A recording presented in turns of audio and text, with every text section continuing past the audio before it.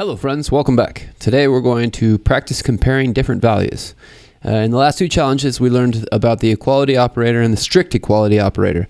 Let's do a quick review and practice using those operators some more. If the values being compared are not of the same type, the equality operator will perform a type conversion. And then evaluate the values. However, the strict equality operator will compare both the data type and value as is without converting one type to the other. The example, 3 is equal to 3, this returns true. 3 is strictly equal to 3, that returns false.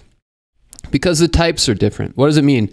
Because the types are different. That means that the string of 3 is not equal to the integer 3. In JavaScript, you can determine the type of a value by saying type of. Oh, cool, we've done this before. So what we want to do is the compare equality function is in the editor compares two values using the equality operator. We want to modify the function so that it returns equal only when the values are strictly equal. Okay, so basically what we're saying is change this value to test. So compare equality. 10 is equal to 10. We want to compare equality, but what right now is happening is we're comparing whether or not the integer 10 is equal to 10.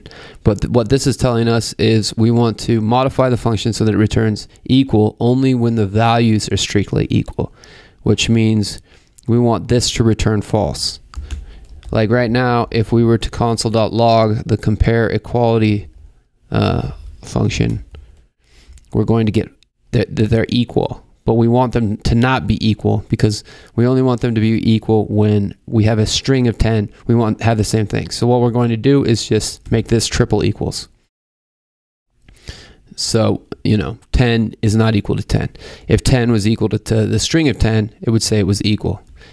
Now, it doesn't just check for type. It makes sure that they're the exact same thing. It wants a string that's equal to 10 and a string that's equal to 10.